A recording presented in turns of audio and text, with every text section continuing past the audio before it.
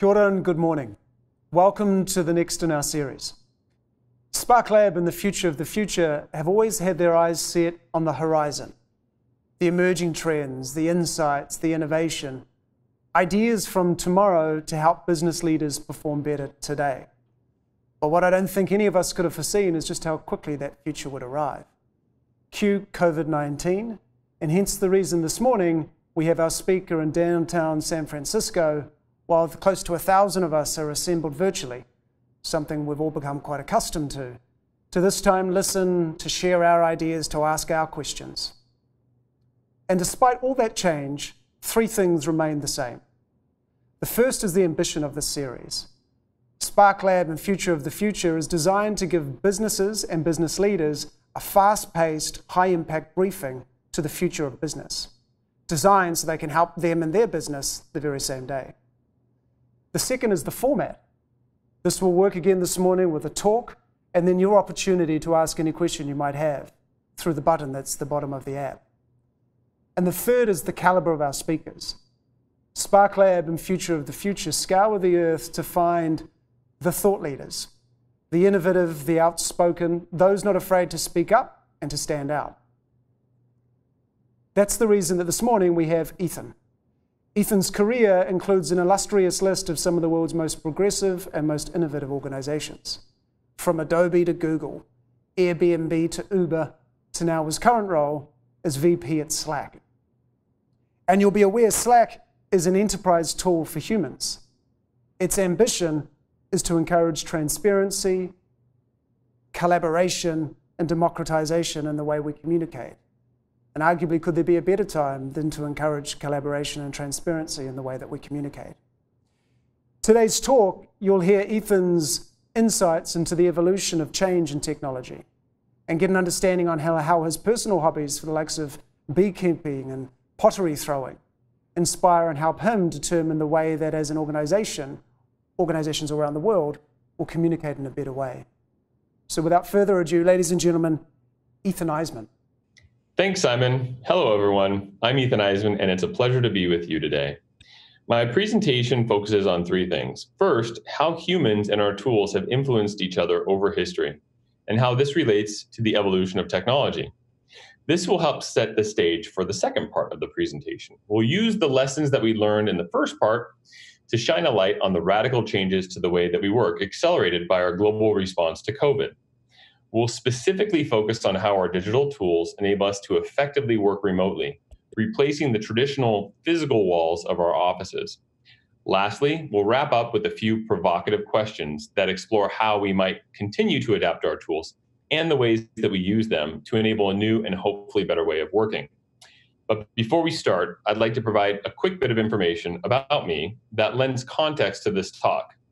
Why am I interested in tools and technology? How people use them, and their impact on different realms of society? Well, it all started in college where I studied philosophy and ceramics. This was in the late 1990s, and the internet and personal computers were starting to become more mainstream.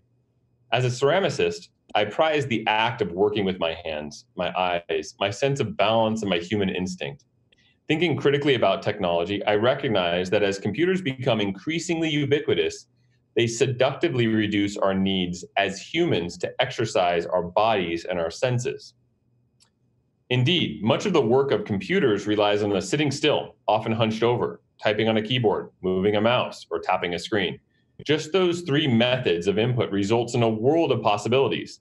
The computer gives us superpowers. We can communicate and connect with anyone in the world. We can create in new and in wonderful ways. Computers make it just infinitely easier for us to do things that used to require significant time and energy. But at the same time, technology creates a literal divide between our natural world, the world of nature and our five senses, and the digital world, the world of bits and bytes. This tension between the feeling of doing ceramics, working with dirt, water, and fire, and the power of technology led me to a career designing for positive interactions between computers, humans, and society.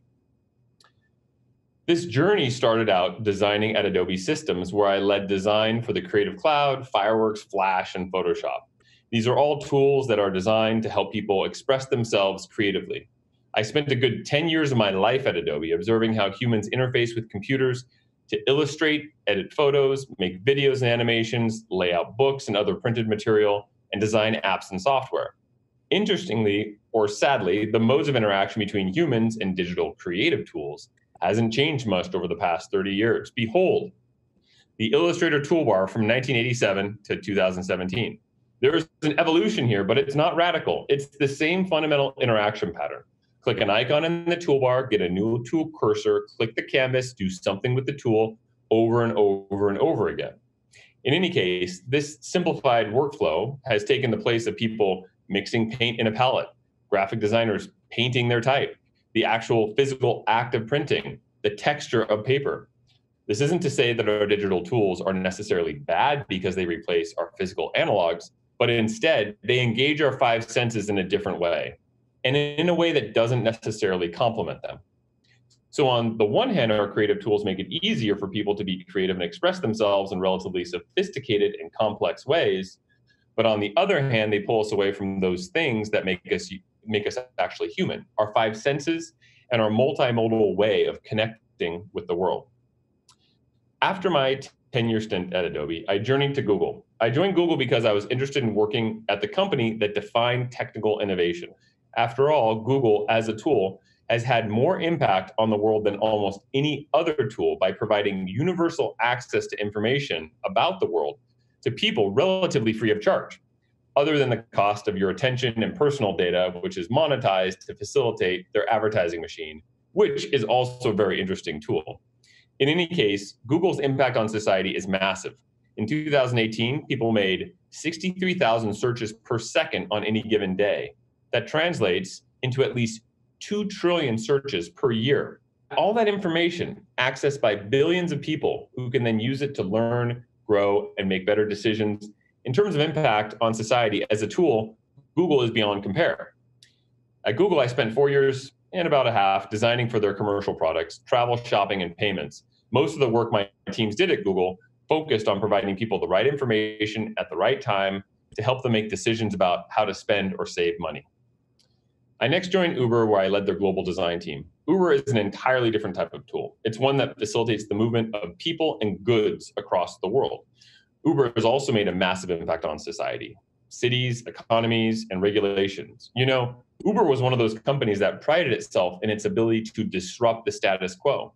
They disrupted the global taxi industry. Cities have remodeled their streets in order to accommodate for ride sharing. And food delivery has made it possible for many restaurants to stay in business during this lockdown. Next, I moved to Airbnb, where I led their design team that focused on home sharing. Airbnb's mission is to help people across the world belong anywhere. And they wanted to meet this mission by making it easy for anybody to rent out spaces in their home to strangers. Airbnb used technology to create a tool that allowed hosts to list their home and guests to book their home. This created a two-sided marketplace whose primary purpose is to connect people and facilitate learning about the world. Interestingly, of all the companies I've worked with, Airbnb is the one that is most specifically focused on leveraging technology to further enhance deep human connection. Why? Well, because Airbnb is focused on hospitality, and hospitality as a practice is very difficult to replicate or automate with software technology. It's really about humans coming together. After 2 good years at Airbnb, I joined Slack. I made the decision because I longed to get back to my roots, designing tools specifically for humans to be more productive. I wanted to get back to giving people superpowers. But this time, instead of focusing on creative tooling like at Adobe, I wanted to focus on people's working lives in general. So for those who aren't familiar with Slack, it's a tool that makes it easier for people to communicate, collaborate, and coordinate their work, whatever job needs to be done, big or small, for whatever team that needs to do it, be it a small startup or companies as large as IBM. So that's been my journey designing software tools for different sets of people, for different needs, across a wide range of contexts, learning about how those tools influence the way people create, learn, play, socialize, and work. And this has only been over the last 20 years. So with that in mind, let's take a bigger step back and look at how technology and humanity have evolved historically. Interestingly, we will see that while the impact of technology on humanity remains relatively constant, the rate of technological evolution in recent history has been radically increasing. And this, in turn, has created more radical changes in the ways that we work. Technology and tools, human-made objects, extend and amplify our grasp of the world. The way humans make and use tools and how those tools impact our development is perhaps what sets our species apart more than anything else. So let's take a look at a brief history of how tools and humans have evolved together. So what was the first human tool? We can't be sure, but we do know that from around 2.5 million years ago, our distant ancestors began to use found objects in a deliberate manner. Harder, sharp stones for breaking open shells or protection, sticks for reaching distant food, plants or animal parts for shelter and camouflage. These first types of tools had a revolutionary impact on early humans. Our ability to harness objects gave us primitive superpowers. Much later, about 1 to 2 million years ago, early humans discovered fire. We learned to harness fire as a tool of our natural environment. And as a result, humans could cook meat and keep creatures at bay. Again, primitive superpowers. And with that, humanity was off to the races. So again, what we see here is a rate of technological progression that is basically accelerating over time. Those first two innovations, stone tools and fire, were separated by millions of years. Then we used our stone tools to hollow out trees to make boats, and we used fire to experiment with heating different things. We heated dirt and clay for bricks and pottery. We heated sand, which made glass.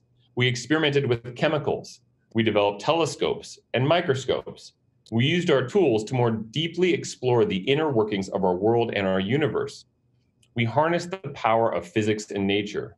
And each one of these new tools we created, we combined with other tools to create new technical breakthroughs over and over and over again at a faster and faster pace. Another way to look at the evolution of technology and our tools is less as a linear time frame and more as an abstract evolutionary tree. Let's take, for example, tool 1 and tool 2. Historically, humans have combined these tools together to create new technologies, tool 3.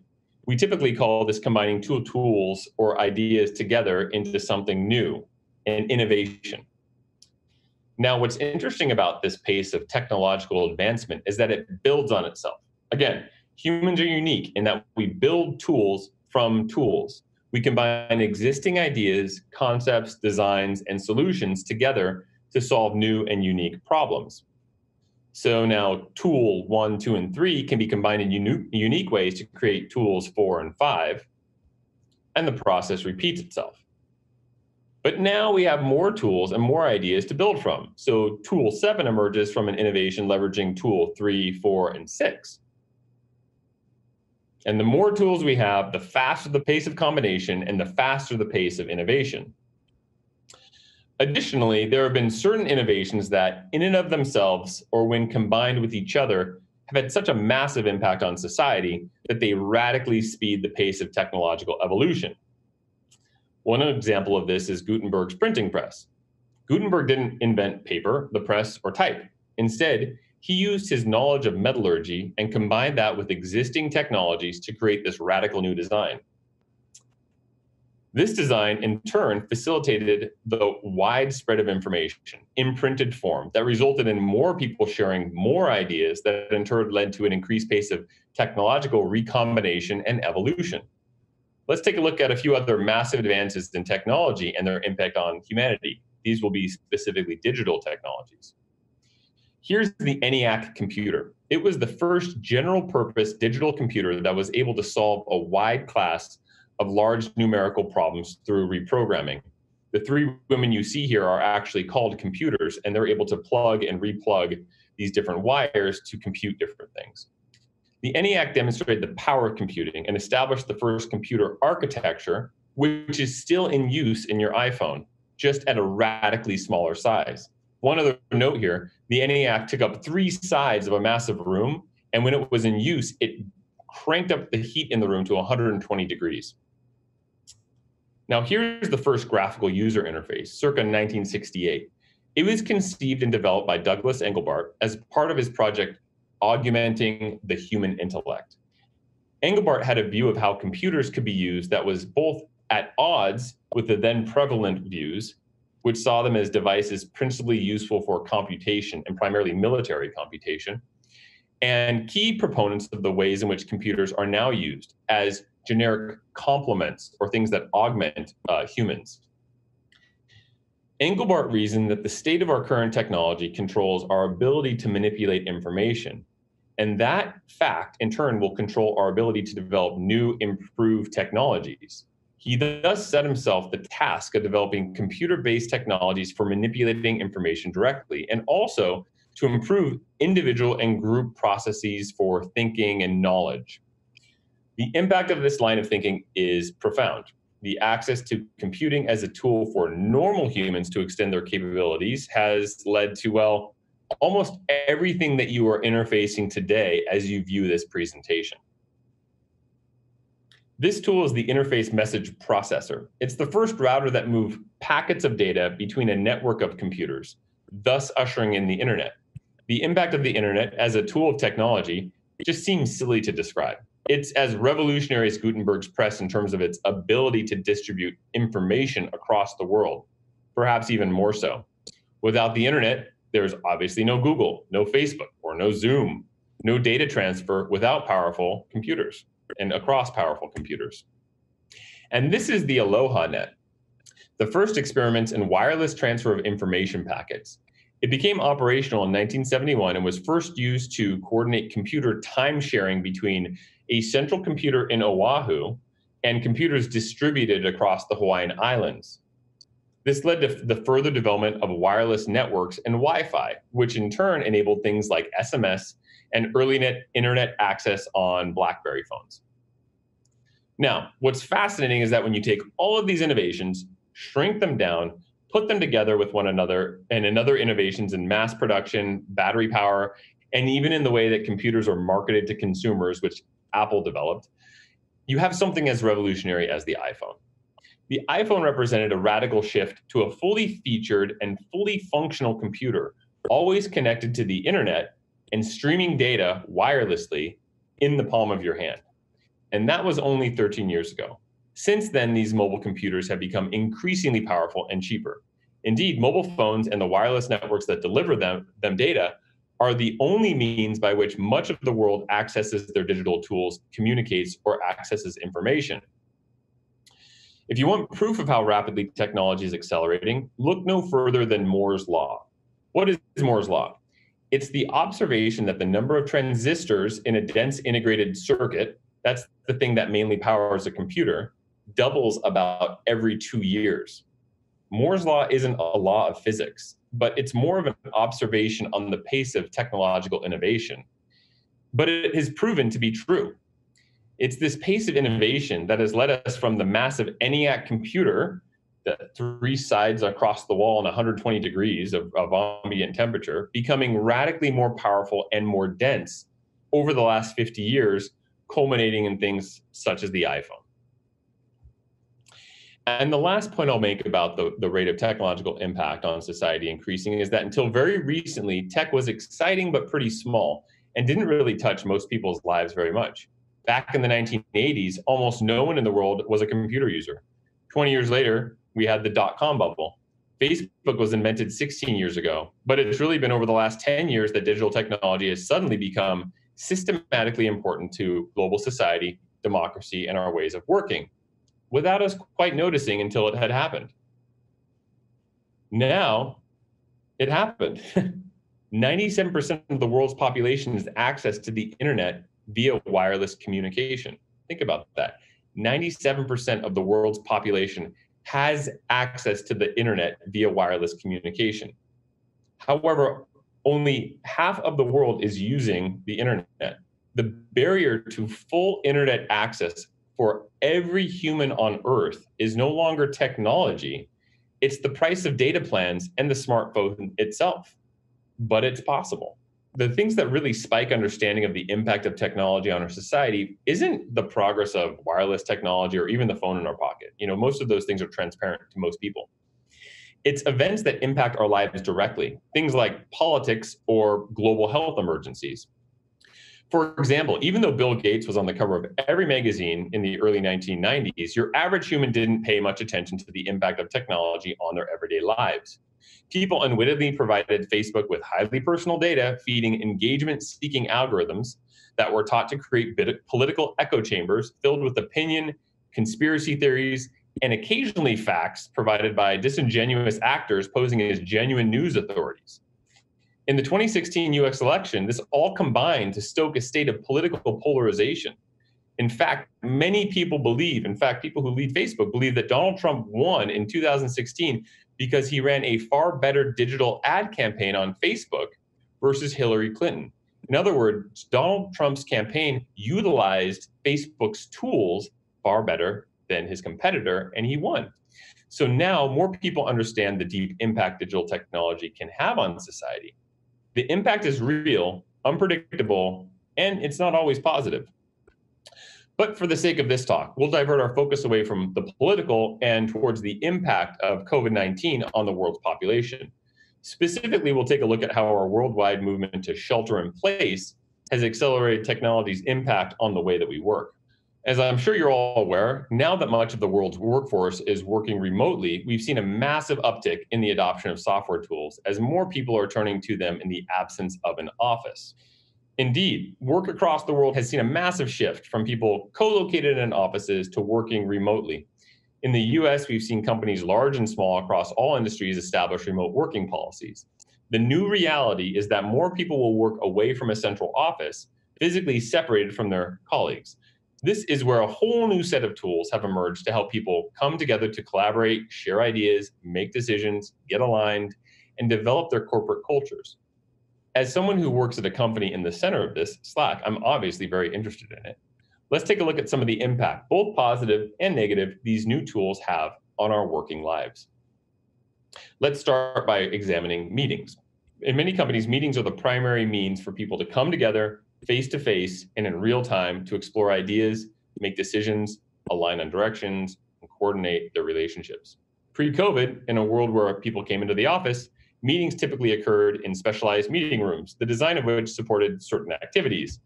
In this photo, for example, there's a spacious table that facilitates a roomy discussion about an architectural model, and there's ample seating for folks.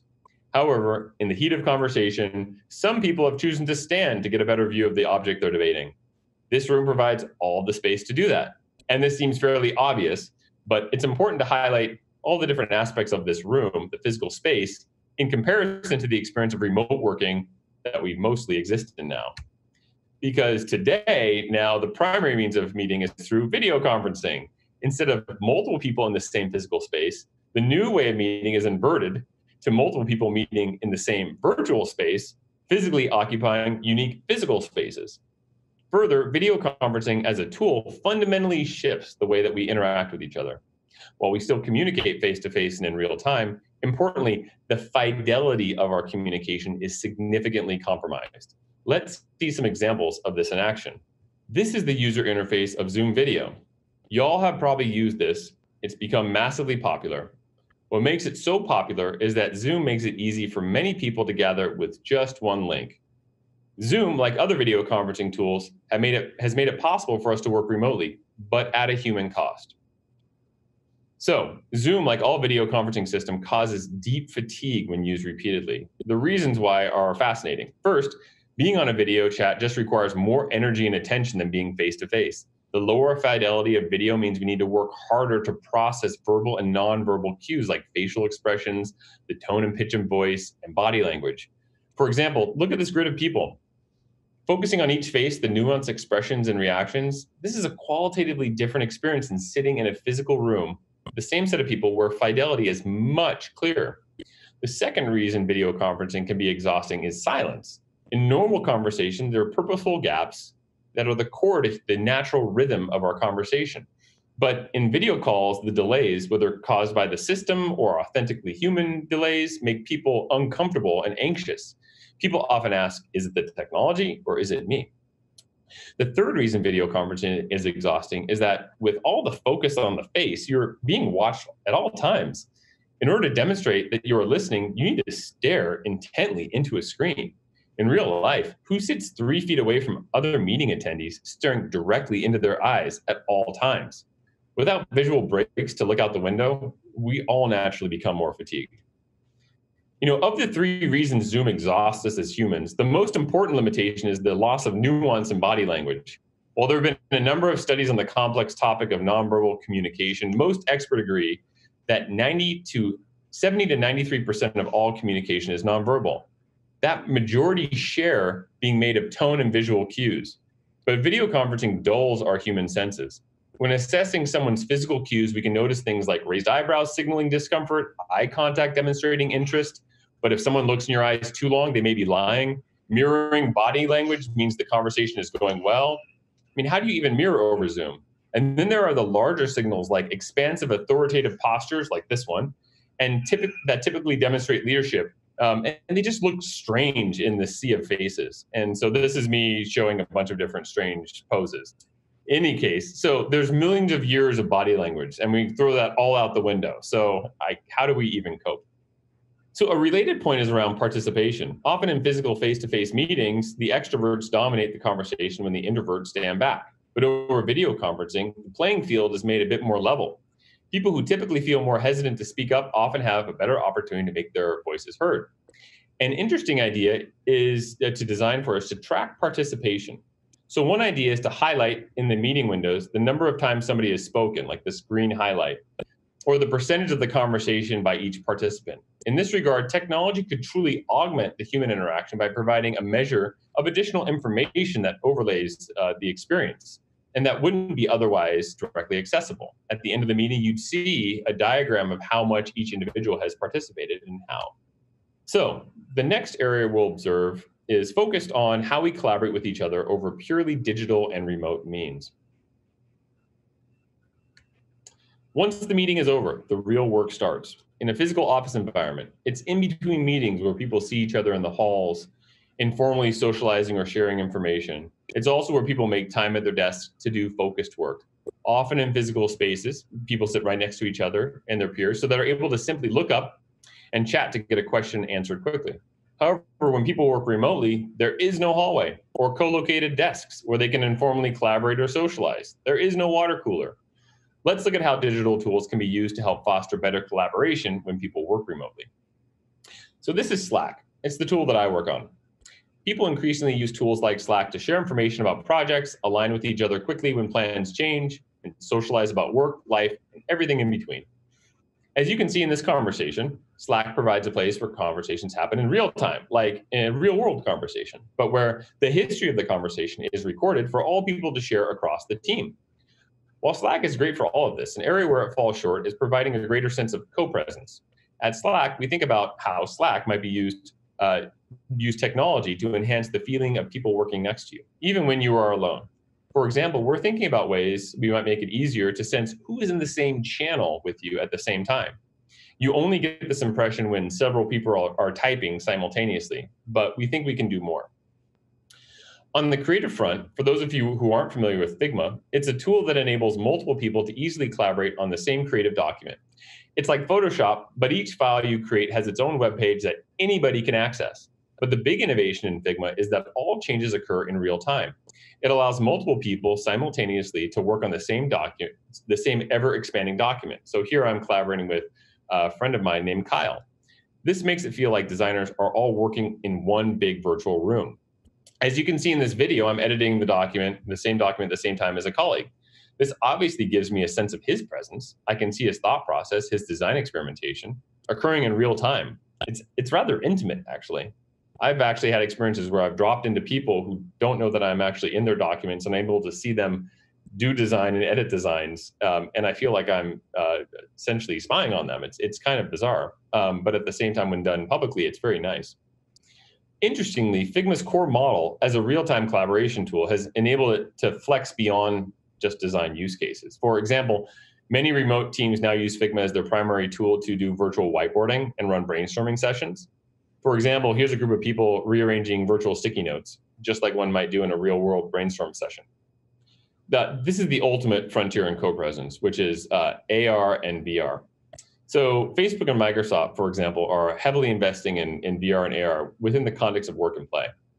And this is a really big but, we've been talking about the future possibility and wonders of VR for years.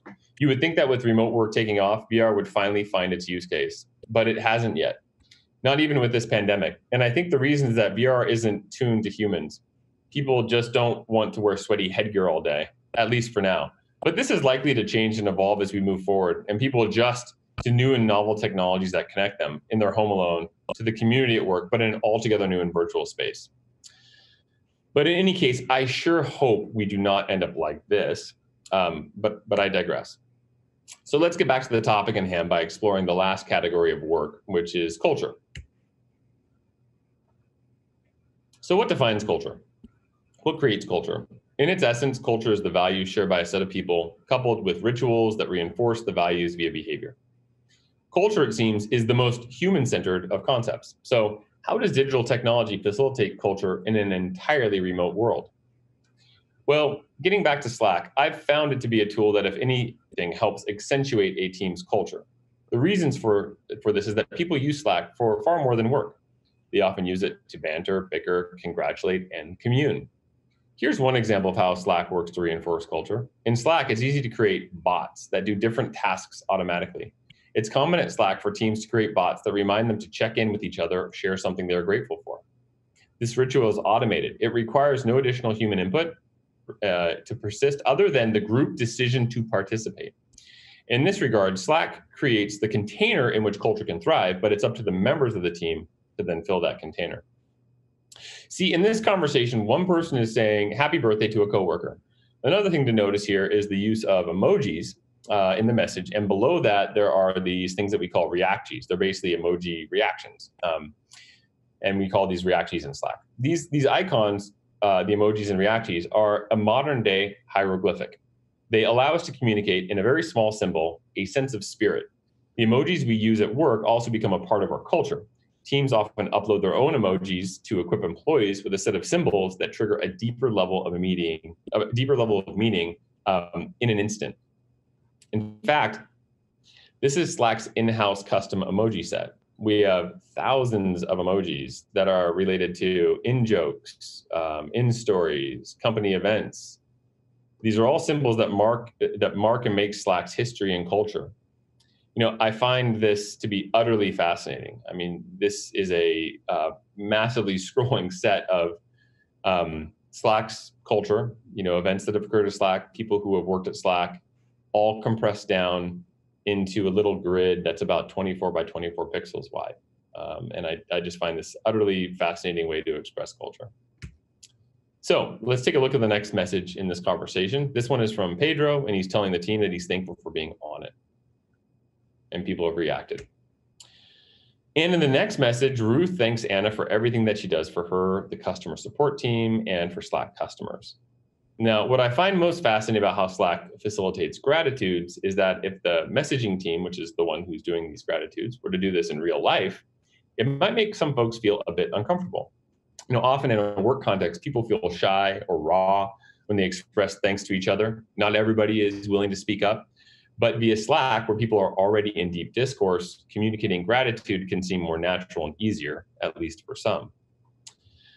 Okay, so we've now seen how digital tools have enabled people across the world to work remotely, and how our state of remote work has resulted in a radical uptick in this usage of these tools as a replacement for the analog in-person work environment. We've also seen how people both shape our tools and are shaped by them. So what's next? What might we do to encourage a more humanistic evolution of our digital tools for work? This is so important considering that remote working is likely to become the new normal way of working. So here are a few ideas for how we might move forward. First, we can increase the fidelity of interaction to improve communication. This will lead to a greater nuance in body language, which will improve the quality of our communication while reducing fatigue. And we can do this by increasing the bandwidth of our connections. So the higher our bandwidth speeds, there is literally more data pumping through the internet faster, which means our picture is clearer. And this sounds a little bit technical, and it is, but if you look at somebody with your eyes in the real world, that is like as good a bandwidth as you possibly can have. And the only thing that's blocking that level of bandwidth is essentially the fiber and the wireless connections that we have. And there's also camera improvements, right? So the camera that typically people use on their laptops today are extremely low resolution. They're nowhere near as good as our eyeballs. The camera in your iPhones are far better. But I think we can expect that the next generation of laptops will build in some awesome cameras that do magical things that will help us see and feel each other better. Now, you can kind of even take this one step further and imagine cameras that can sense heartbeat or cameras that can sense body temperature. And there are some ideas around how to bring that information out to the fore that goes beyond just what you see at the face. It's really what's going on inside the body. That could be really interesting as well. So lastly, I like to see more innovations that actually accentuate body language. I mean, imagine if your video conferencing apps, when you physically raised your hand, could see that, acknowledge that, and then overlay your screen with an emoji of a raised hand or make that a bit more obvious. This could be a simple but powerful way for technology to augment our natural human interaction. The second big idea is to improve our interface inputs beyond the keyboard and mouse. So, for example, what if everybody were able to use a digital tablet and pencils as a second screen to express their ideas more fluidly via writing or diagramming, just like you might whiteboard using a pen? Or getting back to that video conferencing idea, recognizing your hands, what if there were more hand recognition across all of your workflows? So, for example, what if our computers sensed our body language even when we're alone? If after a stressful meeting, I put my head in my hands like that, perhaps my computer can recommend that I take a break or at least ask how I'm doing. Or maybe my robot makes me a drink. Lastly, when working from home, voice input becomes easier. So in a relatively solo and private environment, it's easier for me to talk or listen to my computer versus in a crowded office where I look like a lunatic. I personally love to start my day having my Slack messages read to me and my most important messages read to me, and then the ability to respond to those messages with my voice without the stress of my keyboard. I'd love to do this while taking a walk. So that would be really amazing. It would help me feel more like a human while also being productive. Okay, the next idea is for computers to generate insightful feedback loops on the work that we do. So for example, getting back to the idea I presented earlier about that tracker that would focus on meeting participation, this could be applied to meeting calls, to the usage of design files like Figma, to like code that people write. Now, this idea could be a bit scary because time participating doesn't necessarily equate to quality of participation, but I think it's useful for us to pull a bit on this thread. So next, our computers should be aware of the data created by the entire company. So for example, in a world where we're working remotely, the only way to communicate organizational changes are via Slack or email or other digital tools. So how can we be sure that everybody has the update? Being able to track who has read what could be useful to ensure that message has landed. And there's a whole realm of other types of insights we can provide organizations based on the data that they generate. Lastly, I'd love to understand my level of personal productivity. My iPhone tells me how many hours and minutes I've used my phone. That's really convenient for me. Slack or Zoom should tell me how many hours I've been in front of my laptop. I want to know this information in order to manage and control my own engagement with digital tools and ideally reduce that engagement, or at least be more considerate about it. Okay, so we've traveled across time to review the evolution of tools in society, and we've landed in the present day where our digital tools have made remote work possible. But at what cost? We interface with screens and keyboards all day long, and we long for the stimulation provided by interpersonal human-to-human interaction and the physical interaction of the office space. And this tense dance continues.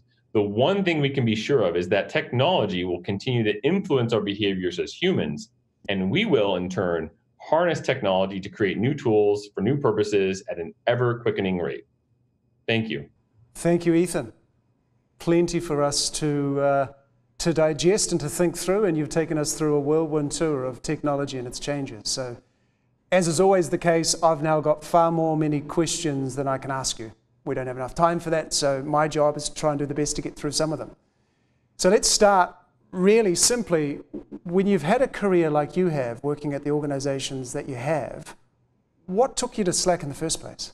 Oh, well, let's see. I mean, I've obviously worked across a range of companies, and as I mentioned, I wanted to get back into a a world where I was able to give people superpowers via technology. And so that really meant working on a tool that that did that. And Slack's mission is to make people's working lives more simple, more productive, and ideally more pleasant. And from my perspective, if I'm going to be spending my time doing something, 8 hours a day or more, I want to make sure that the thing that I'm doing is actually good for society. And if Slack is able to attain its mission, then it means that we're giving people time back. And there's nothing more valuable than time. And so if we can give people time back, hopefully when they get that time back, they're then able to use that time to get back to what it means to be more human. But everybody's got a different way of using their time. But if like I can contribute to help giving people back 30 minutes a day, that's huge. If you're able to do your work more efficiently and have 30 minutes a day that you can spend with your family or doing a hobby or exercising or taking a walk or meditating. I mean, these are all, or protesting, whatever it is that you want to do. These are all important things that you're doing outside of the context of your work. Yes, right. So using your language of superpower, because ironically, possibly the biggest superpower that the world's craving for now is the fundamental right to be heard. So what role do technology companies play in allowing that diversity of thinking?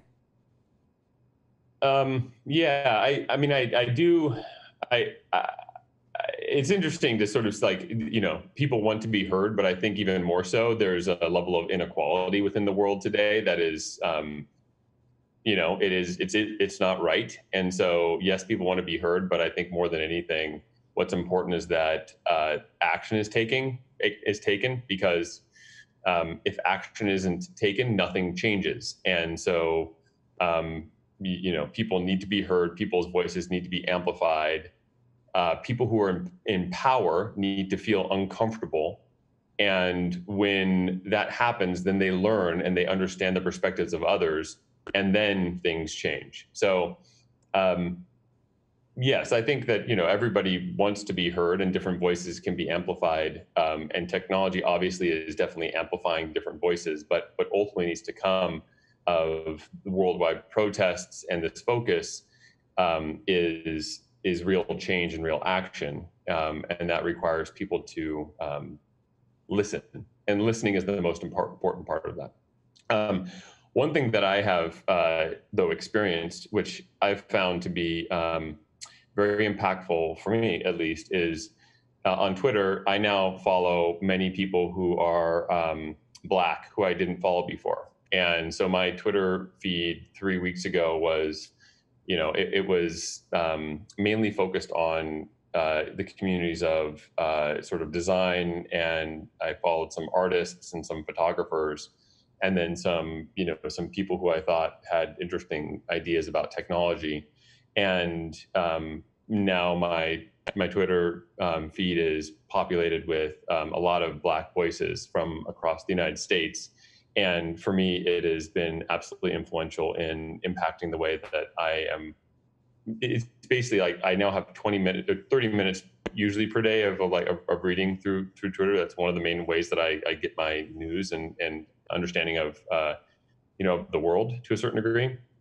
And now that's 30 minutes of voices that weren't impacting me and influencing me, sometimes making me feel uncomfortable, but ultimately helping me learn perspectives that are my own.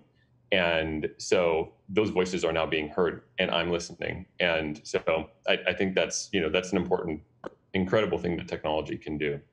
Indeed.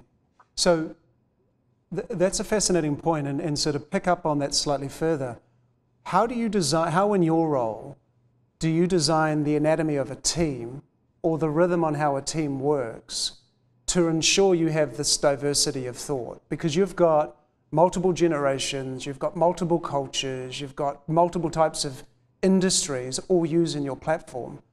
So inside your business, what does that look like? How do you encourage that? Yeah, I mean, so there is I think Slack is a great company in terms of empowering people to ensure their voices are heard via the way that the technology itself fundamentally works. Almost every conversation that we have within Slack is within public channels. So anybody can join the channels where we're having conversations about the way that products are developed. There is a significant amount of feedback from everybody at the company on anything that we're working on. Now, of course, there are private channels that some decisions are made in, and those are typically around, like, for example, planning our remote working policy. That's not necessarily a conversation. The planning part isn't a conversation that the entire company needs to have in real time, even though feedback from the entire company is able to inform that planning process. But when the actual decisions around how we might change our remote working policy come out, everybody will be a part of the conversation and can contribute to evolving it forward. So whether it's the way that we work within Slack or whether it's the products that we're developing at Slack and the features that we're developing at Slack, Slack as a tool has helped us encourage the voices across the company. Now, the other side of this is ensuring that at Slack is the best.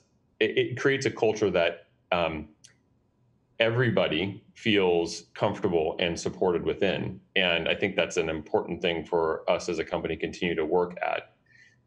Because in order to have a diversity of perspectives that inform what we are building, that represents the diversity of the real world, we have to make sure that we have people at the company who represent the real world. We have to have more Black employees, more Latinx employees. And in order for that to happen, we have to have an environment within the context of Slack that is supportive as much as it possibly can be. And we can never, stop working on that. So that's the way I look at it. You have a company's sort of the members of your organization and their diverse perspectives, and it's a never-ending quest to make sure that you have an increasingly diverse population within your company. And then you need to make sure that your company's environment, its culture, supports people's perspectives so that people feel empowered and comfortable and safe within the context of your company, and that their voices are heard and that they're influencing everybody else's voices or everybody else's perspectives. And then it's important to have the type of communication and tools within a company so that people's perspectives are quite easily shared and in a transparent way as quickly as possible. Brilliant. Thank you. In your talk, you showed us two very different worlds, probably both we could relate to. One is the traditional office setting, and then the second is in our pajamas with a hot dog on a call. You're an organization that will be thinking far more about the future of work than most of us. How do you see it playing out? Are we going to be remote more often? Are we going to be remote first? Give us a sense of what you think it looks like in 5 years' time. So it's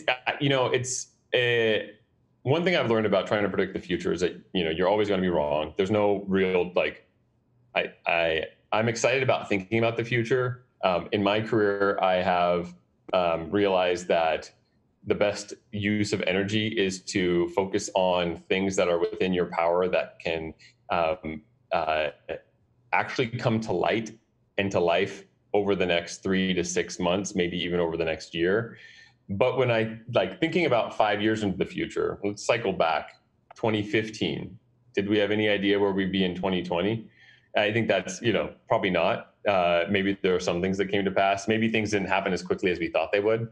In any case, I try not to predict the future too much, but where I do think things are headed, and this is less about 5 years from now, I think we're going to see these changes over the next, 6 months or a year. I think even when there's a vaccine, even when people can all come back to their offices as they were before COVID, we will have an environment where more companies, more large companies, influential companies that employ, hundreds of thousands of people across the world will have more liberal remote working policies. And that will influence then every other company to have remote working policies where we can do it. And as a result, I think we're going to have a blended environment. I think we're going to have many more people working remotely, and we'll still have physical offices. You'll have some companies that are entirely remote. We'll have more of those. But I think we'll see more of this sort of hybrid blend where we might have smaller office spaces. The office spaces themselves might be less about people coming to work at desks and more about people coming together to commune or to align or brainstorm, or to have a sense of camaraderie. And we may experience people not working the entire week in the office. We might have people who come in for 2 or 3 days and then work 2 or 3 days from home. So I think we'll see this blend. And my hope is that our office spaces, the actual physical office spaces in our built environment, are sort of, they evolve as well to facilitate different types of interactions. And then at the home, I think that's also a really interesting opportunity. So if more people are working remotely, I think it's as interesting to think about what kind of tools and technologies and physical environments can best facilitate, people working remotely in their own homes. I mean, as I mentioned, I think voice is really interesting within the context of a sort of solo work environment. I think it's very interesting. I think, even, an AR or VR technology, I would probably appreciate more AR, like something like, if Apple develops a set of glasses, they'll probably be pretty good. They'll probably look pretty good, and I probably wouldn't mind wearing them, and they'll probably be very ergonomic. And so, the idea of sort of augmenting our abilities at home, I think, will feel a bit more natural because we won't have this environment of others around us, being disturbed by us engaging with their technologies via voice or, tapping in the air that won't feel as funny. So I think there's some really interesting opportunities to think about at home as well. Right. So as you from your view and your insight as to how Slack's being used in different communities, is it radically different how it's used in one country versus used in another country, or genders or age groups? It is. I mean, it is entirely differently used by different teams, and it's used differently by different teams. But the sort of the fundamentals of Slack is the same across the board. But Slack as a company supports teams that are 5 people who are all working remotely, and they may not all be the same age. And we support companies like IBM that has hundreds of thousands of people working worldwide. And, we have teams in Japan that are using Slack in a certain way. And it's really more associated with the type of business and some of the cultural aspects of the company than anything else. Again, the core way that Slack works, it's a messaging experience. People are able to send each other messages. There's the ability to integrate sort of bots or capabilities from other applications like Google Drive and Google Docs into Slack. And then that becomes sort of a part of the messaging thread as well. These core capabilities that Slack has that allow people to collaborate more efficiently and align more efficiently, and using the channel as a space to do your work and to take projects and focus on them with groups of people, that's a universal capability, but there's many different ways that it's used. Again, depending on geography, the location, the company's culture. Yeah. I mean, we have people in agriculture who use Slack. We have people who at Pixar use Slack.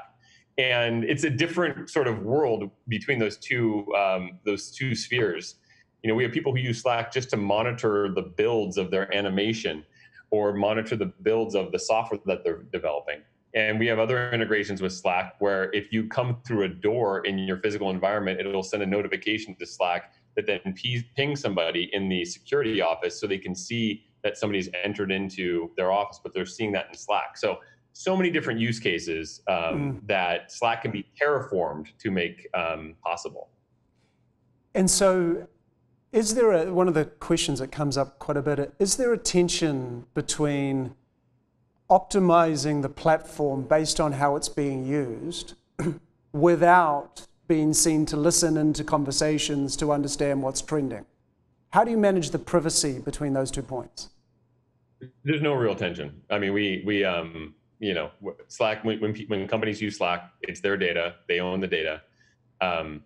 We are not, searching through their data, and trying to make meaning from it. Now, I think they're, working at Google, for example, there's a lot of power in understanding what everybody's query is across the world. I mean, there's I'm not a machine learning architect, but think about every query that goes into Google, all those queries. What is Google learning from all those queries, right? Think about all of the documents that people have authored in Google Docs. And, you can come up with some very powerful tools based on this massive corpus of data. I mean, we have things like Google Translate.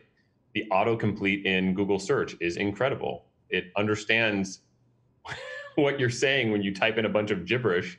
It can convert that to a meaningful query. And it's incredibly convenient, especially when I'm on my fat-fingered, my iPhone. Oftentimes I've got a bunch of periods in my queries, and it just figures out what I'm trying to ask, and it gives me the answer. So there are, massive conveniences. I think, for me, ethics is really important when we think about how we're utilizing data in different ways. And, part of ethics is making sure that we have very clear policies for how we use data. And then the flip side of it is, how are we actually using the data, and what is the, what is the overarching impact of how we use that data? Fantastic. You've said in the past that sometimes the best design solution isn't necessarily the best business solution. And as you look at the difference between being more efficient and more productive versus being more and more human, how do you balance those two, not necessarily competing, but two distinct objectives? Yeah, I mean, in Slack's mission again is to make people's working lives, more simple, more productive, pleasant, and that's all about efficiency. The more productive part is all about efficiency, and so I would love, when I think about the best uses of technology, fundamentally, I think that much of humanity has sort of moved away from some of the things that have sort of made us human over time. And we've moved so fast into a new reality where, again, our senses are dulled. We're not, we don't have the notion of like craftspeople and people who are, really focused on the output of your human productivity. It just really has dissolved over time. That actually started with the Bauhaus movement and sort of like industrialization and mass production of objects, which again, it was a technological revolution in that regard. But, it's interesting just like how much we would, we feel like we would want to pay for, bespoke one-off objects that people make. And I think it's really harkening back to the fact that like everything is so mass produced now, nothing is truly sort of authentic and tangible that, I would like to see more people have more time to be more human. And then on the other side, there's this, this more global challenge that we have as a society where we are rapidly hitting the point where our Earth is less inhabitable, and it may soon at some point be, uninhabitable.